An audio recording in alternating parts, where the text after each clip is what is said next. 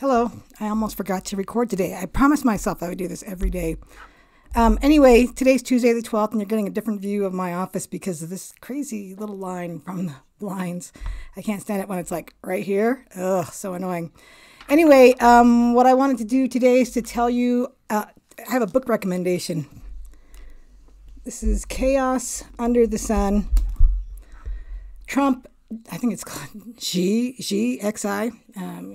Chinese prime minister or president. I can never keep that straight. And The Battle for the 21st Century by Josh Rogin. Anyway, this book, Chaos Under Heaven. I need to make sure I get this right. Chaos Under Heaven. Trump, Xi, and The Battle for the 21st Century by Josh Rogin. I am a little over halfway through it, and I am learning so much about China. These are not good people. These are not good actors. They are bullies. They're liars. They are killers. These are not good people. They're thieves. They steal technology from American companies. I didn't know this, but when they go into a joint venture with another country, a company from another country like the U.S., they steal all their technology. Anyway, also, Trump didn't know what he was doing with China. All he wanted to do was make a deal, and he didn't care about the Uyghurs. I mean, I've lost some respect for Trump after reading this.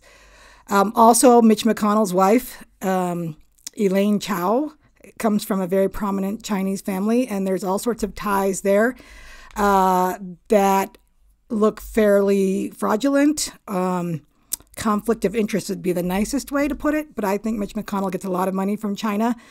And I don't know if she's still Secretary of Transportation. She was. Probably not now, but she was. And it seemed like she was representing China's interests more than she was ours.